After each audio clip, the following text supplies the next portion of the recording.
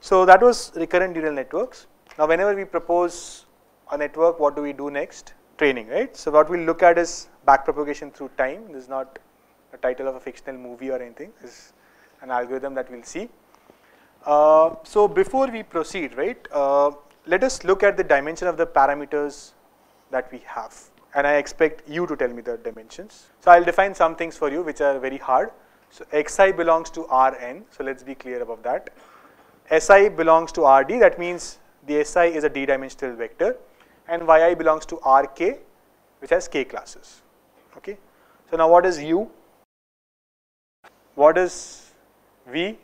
D cross K. Is it D cross K? I'm asking Soham. Okay. No, I mean, have we written it as D cross K? And W is D cross T, sure? Everyone sure? Okay. Right? So these are the dimensions. Why am I talking about these dimensions?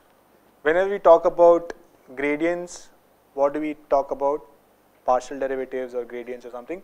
We need to know what is the size of the parameter with respect to which we are taking the gradient, because that's what the size of the gradient matrix is going to be, right? That's why I'm asking you to focus on these. Okay. Now how do we train this network? The title of the module? Backpropagation. Okay. How? Why do I have a module if I'm only going to tell you about backpropagation? Do you see any problem with this? Why can't you just apply the standard backpropagation algorithm? Okay, so we'll try to understand this with the help of a concrete example, and we'll go back to our example of predicting characters. Okay. So this is the auto completion task, and for simplicity, we'll assume that English has only these 3 characters D, E, P, and then a stop to indicate that the word has been completed. Okay, this is what we are going to consider, that my vocabulary size is just 4. That means I can only predict one of these K 4 classes. K is equal to 4. Okay. And at each time step, I want to predict one of these things. What is a suitable output function for this task? Can everyone say with probability 99.99% softmax? Okay. What is a suitable loss function for this task? Small pleasures in life, right? That's all I get. Okay. Suppose we initialize U, V, W randomly, and the network predicts the following probabilities. Okay. So let's understand what is happening. I've fed it D as the input.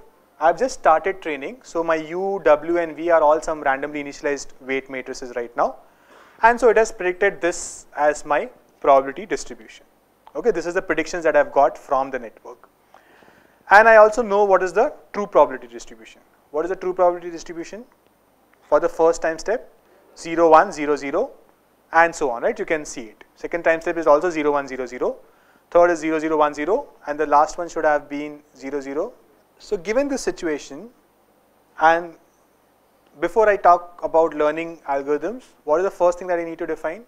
Objective function, right? So what's the objective function here? How many errors do I have? I mean, I can make errors at 4 places. Whether I'm making an error or not is a separate case, but I can have 4 loss functions.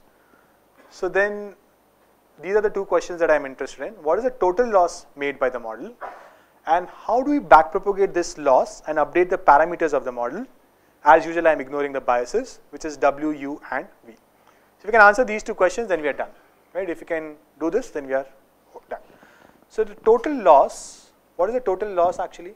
Take a guess. Sum of all the losses, right? Good.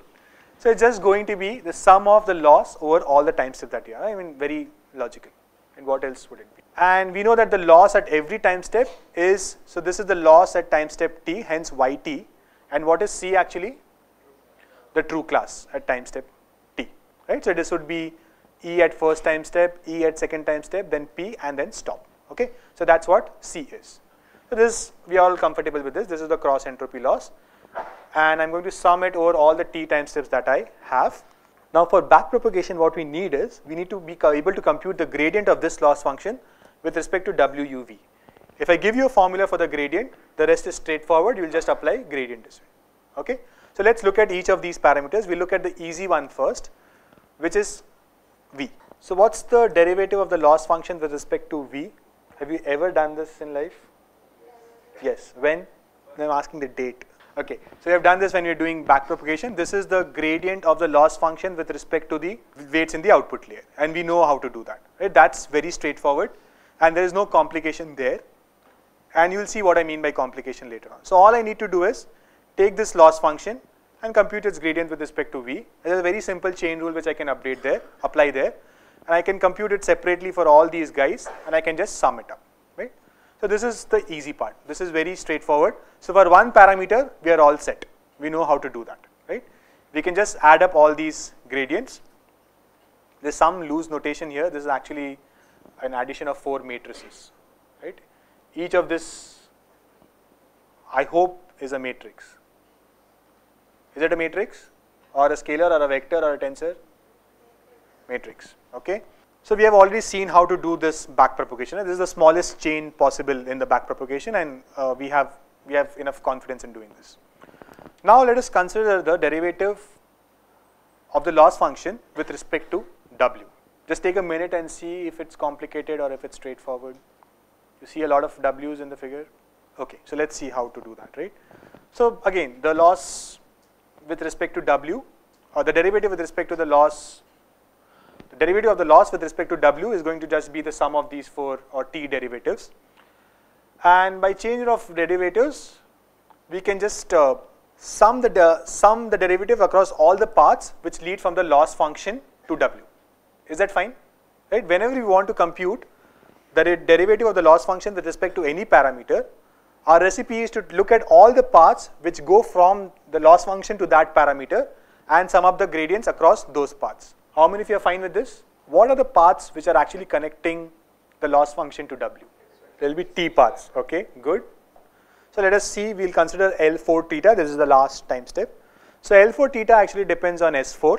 S4 depends on what? W and S3. S3 depends on what? W and S2. S2 depends on what? And S1 depends on W and S0. Always assume there is this S0. What kind of a network is this? What kind of a function is this? What did I ask you to revise?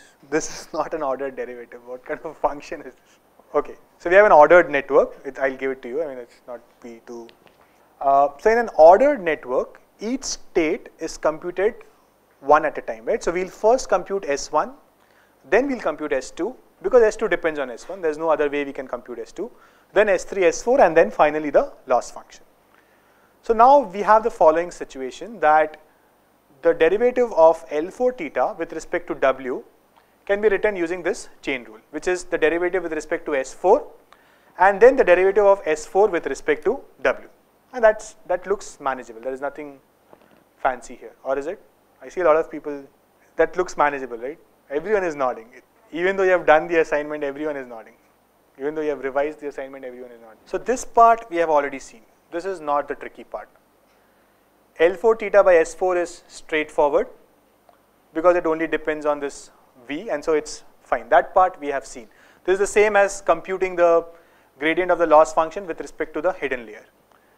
But now let's look at the derivative of S4 with respect to W. What is S4 actually? Sigma W S3 plus B. So now if I want to compute dou S4 by, let me just remove the sigma, right? I mean, we can always get back the nonlinearity. So I want to compute dou S4 by dou W. So it would just be S3. S3 is again depend on W, right? So that's the problem with an ordered network. In such an ordered network, you cannot compute the gradient of S4 with respect to W, assuming that S3 is a constant. S3 is not a constant, it's again a function of W, and W is the parameter with respect to your computing the derivative. Right? That's the problem here. So in such networks, the total derivative has two parts. What are these two parts? Okay, how many of you have revised this? What are the two parts called? Explicit and, I mean, at least your language model should be fine, right? Explicit and what else can it be? I mean, come on, at least have that much smartness, right? If you don't read, it's fine. So that's going to be explicit and implicit. What do we do in the explicit case? If you can read the slide, we treat all the other inputs as constant, right? And implicit is summing over all the indirect paths from S4 to W. So let's actually try to derive this whole thing, right? So this is what the total derivative looks like. All of you are comfortable with this, right? I mean, this is all, we have done this in the assignments. I'll not go into the theory and all that. You should be comfortable. If you have not revised, you are to be blamed. Sorry for that. But I cannot go into the details of that. But I'll still derive the whole thing. So this is what it looks like. The plus here indicates that we are going to treat everything else as a constant and just take the derivative with respect to w. And then the implicit part would be this. We are going to sum across all the parts. So this is the part. Okay. Now here again we have a total derivative, dou s3 by dou w. So now what am I going to do for that? Again explicit and implicit. Again I have this dou s2 by dou w, which is again explicit plus implicit. Again dou s1 by dou w. Is that fine? And then this is fine, right? Because S1 just depends on S0, which has no connection to W. So this is what your entire formula looks like. Now there is some slight abuse of notation here, because what is each of these actually? Scalar, vector, matrix.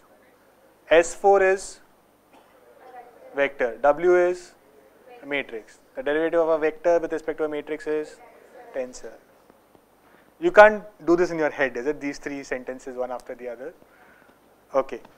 So for simplicity, what I'm going to do is I'm going to short circuit some of these paths, right? So I'll just tell you what I'm going to short circuit. So I'm going to write, just for ease of coming up with a generic formula, the first term I'm going to write as this. And this is fair because this is just 1, right? The second term also is fine. The third term, I'm going to short circuit this path. I'm just going to write it as dou s4 by dou s2. And then dou s2 by dou w. And again I'm going to short circuit these parts and just write it as dou s4 by dou s1 and then this. The reason I'm doing this, then I can just write it as a very simple summation where I have s4 by sk, where k goes from 1, 2, 3, 4, and then I just have the explicit derivative of sk with respect to w. Just stare at this for a minute, and not a minute actually, just 10 seconds or something. If you have any problems with this, let me know. I'll use my standard trick. If you don't understand this, you will not understand anything afterwards. No one's falling for that. Okay, everyone is comfortable with this? Okay. So we have a formula for dou s4 by dou w, and we have dealt with this tricky situation where we have these multiple paths in an ordered network, and hence we had to split it into explicit and implicit derivatives. So we have done all that gory math, and we have come up with a simplified formula for this. Okay, so finally this is what we have. You're noting it down, right? Okay. I don't see you noting it down. Okay, so now let's look at dou s4 by dou w. That's exactly what we had derived on the previous slide, and that was a summation of t terms, and for us t is equal to 4. Okay, and in general LT by this was for L4. So in general, if I want to do LT, then it's going to be this, which I have replaced by t, and this, which I have replaced by this formula. Everyone is fine with this? Whatever this means. Everyone is fine with this formula, right? This is a generic formula with respect to any time step. The only thing is that on the previous slide, we had derived it with respect to S4. Now I've just come up with a generic formula. Okay? So this algorithm is called backpropagation through time, because now you have taken care of this ordered network and you have a way of computing this gradient. Once you have this gradient, your life is simple, because now you can just apply the gradient descent update rule. Okay, so we have dealt with V, we have dealt with W, and as the name suggests, who will deal with U? U, okay? Fine, so you'll have to find out what it is for U, okay? But it's going to be something very similar. And I don't want to do it because that's not, I mean, it's going to be something very similar, you can do it on your own. But I want to focus on something which is important.